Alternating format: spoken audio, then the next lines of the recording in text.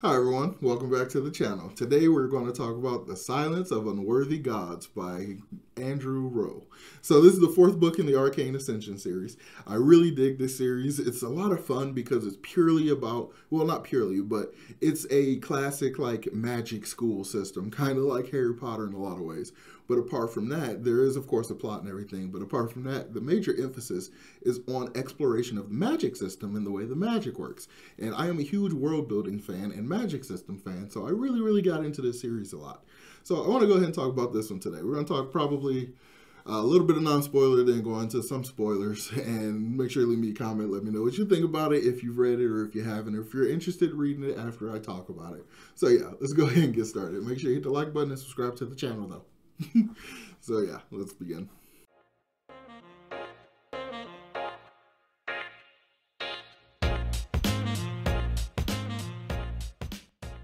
All right, so the fourth book of the Arcane Ascension series. So this story is really interesting. To me, this one kind of feels like we're really hitting the stride in the series because beforehand it kind of felt a little sloppy. It felt like world building and magic system exploration with a little plot thrown in there, right? It wasn't balanced. It wasn't the exploration of all this stuff along with a plot. This one to me feels a lot more balanced. It feels like we have an equal amount of classic plot, storyline, and character development mixed with exploration of this magic system and deepening the world of the way it works. The book, of course, isn't perfect. There are some issues that I have with the structure. There is some stuff that seems to be very clearly set up. Like there's beginning plot points that are started that are meant to parallel the ending, to conclude those plot points, but they're done in such a way that I think they should have been rearranged. So we'll talk about that more when I talk spoilers. So let's go ahead and talk about the pacing. The pacing in the story is really well done. It actually kept me really engaged all the way throughout because the pacing was so well done. It was less calm but not hyper breakneck speed. It wasn't like we were running to a goal. It was really like the sense of a school year. Like in the moment, you almost feel like, man, this week is taking forever. But when you kind of look back a little bit, like, dang, where'd the whole year go? It kind of has that effect, but kind of without the this is taking forever kind of thing, if that makes any sense. It feels like the quickness of a school year after you look at it in hindsight. That's probably the best way I can describe it. The story continues to be basically our main cast. We have Corn, Sarah, Patrick, and Marissa, and Karis and Derek. That is kind of our main crew. So in this one, or actually up until this point in the series, we have had Derek and Karis that has essentially been like the guardians of our main group of characters. They've been like the big brothers to them, essentially. And this one, we're kind of trying to take a step back away from that. So we're trying to give all our characters more agency and more independence and basically allow them to be powerful enough to handle all this stuff themselves. So it kind of gives this level of maturity that the previous books didn't have. And we also start to see some proper development of characters like Corin, who has a touching aversion, mostly because of the abuse he suffered at the hands of his father. So he's very much touch averse and like all this kind of stuff, and very much not good with social norms and stuff like that, and very confused when it comes to romance and courtship and stuff. But in this one, we get it's interesting. It's interesting because like pretty much every character that Corin has come in contact with that has some sort of romantic interest, we kind of keep it and it kind of keeps going. But in this one, there's one situation where it feels like this one option is starting to rise above the others, if that makes any sense. So yeah, that's one of the main things that I noticed that's kind of making decent progress on. We get more proper development of this character Corin, and with his understanding of others around him, because that's kind of the crux of the series, is that he's this kind of person that's just not really good at all of the normal person stuff. So it's really nice to see him actively get better at it and like working towards being a more well-rounded person, essentially, all while getting ridiculously powerful. It's just so much fun watching a character get more and more powerful, especially when they do it in unconventional ways. He's not just a classic brute force kind of person. He has to use his mind, and those are my favorite kinds of characters. So let's go ahead and jump into spoilers so I can talk in a little bit more detail. I kind of want to talk about the plot structure. So if you've read the Arcane Ascension 4, then please continue on. But if you haven't, be warned, there'll be spoilers ahead. So yeah, let's go ahead and talk some spoilers. In this story, the structure of it is interesting. We start off the book essentially with them coming back from the train ride from the third book when they're in between semesters. We got basically summer vacation book, last book. So in this one, they're on their way back. And almost immediately when they get back at the train station, they meet up or are met by Corrin's dad, who is really mad at all the stuff he's done and like just being a shithead dad. He's just not a good person, and he has a misperception of the things that Corrin has been doing, and he's taking it all as an insult and nobleman nonsense. So as he's like verbally berating him at the train station, is challenging him to a duel and basically threatens Sarah that he won't even acknowledge her as his daughter, so she could lose any sort of, noble type benefit that she has. Like, so it basically becomes this very terrible kind of very awkward, very embarrassing kind of public thing. And Corrin is basically able to kind of talk himself out of it a little bit. He's basically able to postpone it because Karis is right there. And Karis is like, I will beat the absolute dog shit out of your dad right now if you want me to. I will rip his face off and slap him with it. Like, I will do all kinds of crap. So I was all on board. I was like, let him do it, let him do it, let him do it. Like, I was so hyped for it. But it makes so much sense that he didn't because he doesn't want to... Corrin has a lot of things kind of tied up into it. He doesn't want to need someone to rescue him, and he doesn't want to like have a half victory by have someone else take care of his dad to stop the abuse and stuff like that. So he's just got like a lot of things built up into it. So he essentially sets it up for at the end of the year. He like, let me go through the school year and then we'll duel at the end of the year. And he's like, okay, all this stuff. So we have that set up. And the way it's set up in the book, it makes me feel like that's the primary plot point. Like all the magic exploration, all the stuff we're doing is going to kind of lead us way into that situation. And that's how we're going to resolve. And it's going to be kind of a big thing in this book. But there are other plot lines and things that have been set up and are being set up that then also have to get resolved too. But it's done in such a way where it's very much like, okay, this plot, this plot, this plot, and this plot. And then they're resolved very much like, okay, we settled this. Now let's go and settle this. Now let's settle. It's overly structured and it feels too procedural to me.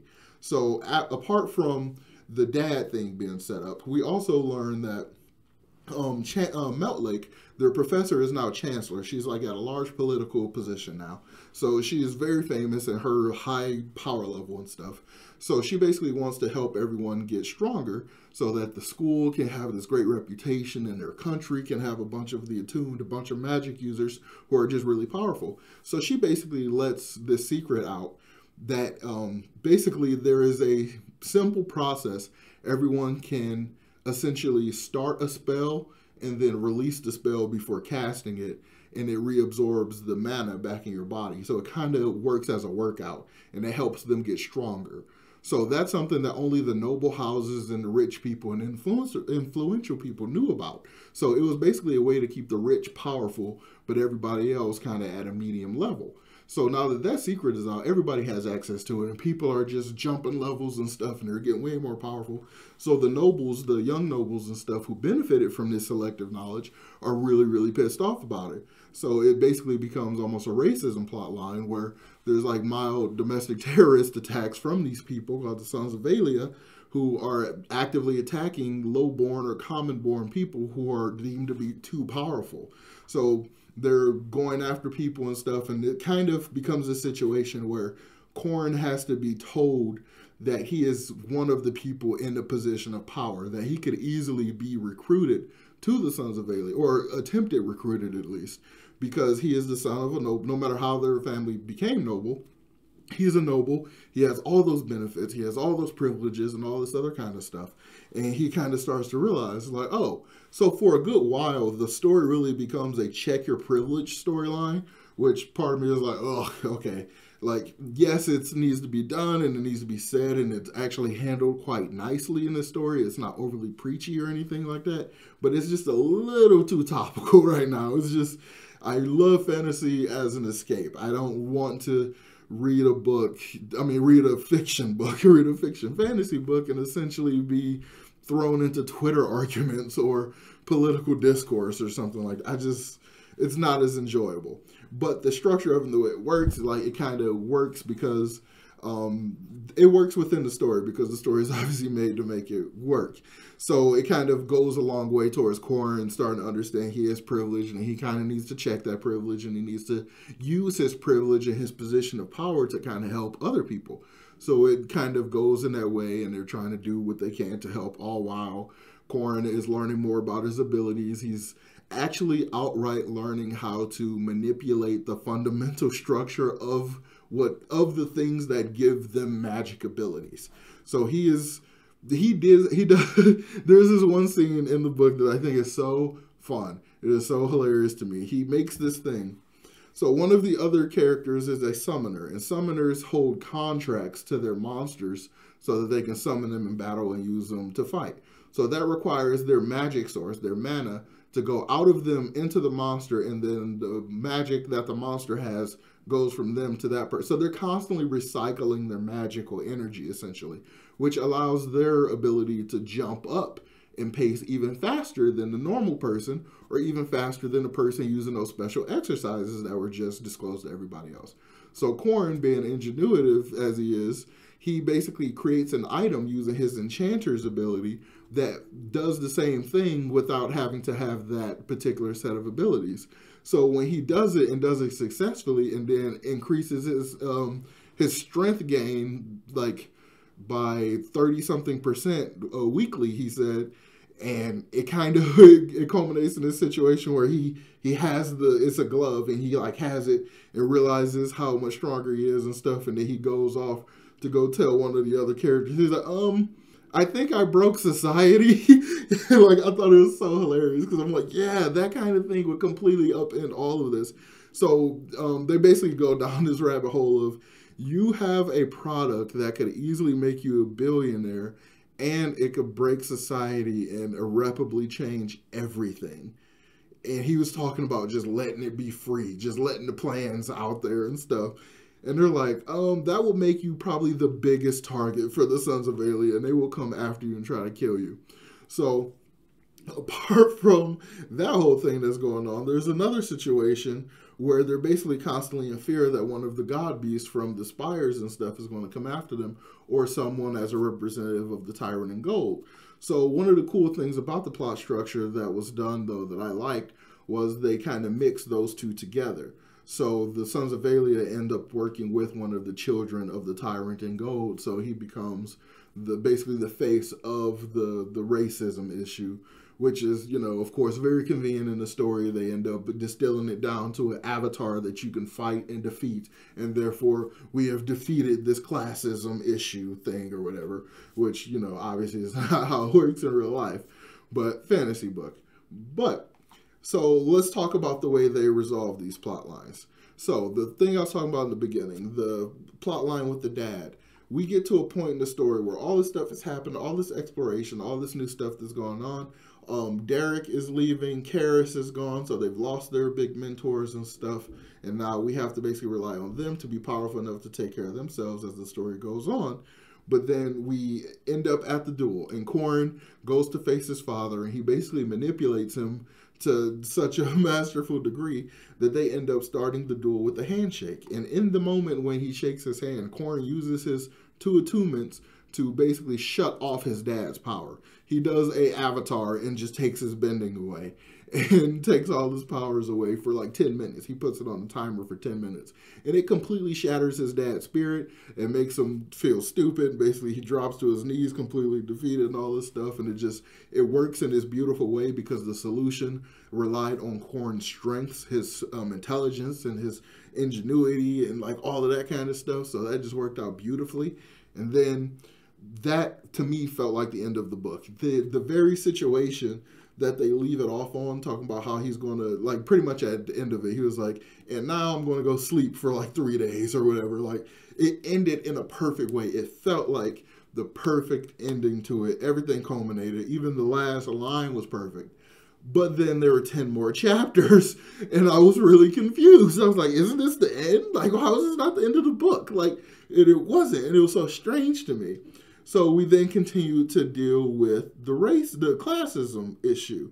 So that basically keeps going and keeps going for another few chapters. We basically set up this thing. Actually, no, before that, there's a final exam in school. So we have to then resolve the school stuff that was going on. We have to finish the semester. So that happens after the duel with the dad, which I, again, find strange. And then after that, they basically immediately get attacked by one of the children of the Tyrant in Gold as basically a representative of the Sons of Alia, the classism terrorist organization or whatever. And then they don't have their protectors. They don't have their big guns. They still have Derek at this moment, but even the Emerald level, which is like one of the highest in their structures, that, you know, most powerful people just can't do anything. Because this person that they're fighting is essentially the son of the devil, one of the children of their devil or whatever. So everyone just gets absolutely massacred. Sarah almost dies. It boils down to Derek ends up having to go and be a servant for this person in order for the person to basically stop. After a huge battle, they end up murdering the guy. They end up finally killing him, getting the upper hand and killing him. But there's a bunch of the siblings, so if any of them die, another one shows up to kill everybody that just killed them. So basically, in order to get out of that situation, Derek has to agree to be the slave of the sister that shows up to kill all of them, so he gets taken away. And basically, in exchange, they save Sarah, who almost got her entire chest completely ripped out. Like, she's basically at death's door, and she was saved last minute, but she's not exactly, you know, the same. She's forever changed, much like when she got all the mana scarring. And Corrin has used all of his power. He is wrecked and messed up. And just everybody leaves this book completely disheveled, completely and utterly defeated. So this is very much the Empire Strike Back type ending. So I have an issue with the way the plot was structured, but the way this ended with all this setup, and they don't have their bodyguards anymore, and they don't have their big bads anymore or anything, like, I love that, because now I'm ready to go forward to see just how truly powerful these four will be and see how much they can handle. And Marissa, their strongest physical fighter, hand-to-hand combatant, lost a hand. Like, so they just are so completely battered and broken at the end of this. And it just, I like that. But now in hindsight, I feel like you couldn't have had the duel with the dad after that. So now the structure of it kind of feels like Andrew Rowe basically had these things, and he's like, I can't not, I guess I just got to put it like this. Like, he just kind of ran into like a wall and just kind of had to do it that way. So it affected my enjoyment of it, but I really, really did like this. I didn't care for too much of the hyper, you know, topical political stuff in it, but it was handled in a very, very nice way, and it was like sympathetic, and it made sense. And to have it almost kind of became a how to teach someone to check their privilege thing, but it was done in a way that wasn't too preachy. So I kind of can appreciate it, but it wasn't as enjoyable as the previous books. But that's kind of mitigated by the deepening of the world building and the magic systems. They have finished their expansion, and now they're just getting deeper. So all the exploration of the magic in this one was really the fundamentals of how it all works, which is stuff I really, really like. So I really enjoyed it for that reason. So if you've read The Silence of Unworthy Gods, let me know what you thought about it in the comments down below. Or if you read any of the Arcane Ascension series, let me know about your thoughts in the comments down below. So as always, make sure you hit that like button and subscribe to the channel if you haven't done so already. And I will talk to you all next time. Peace.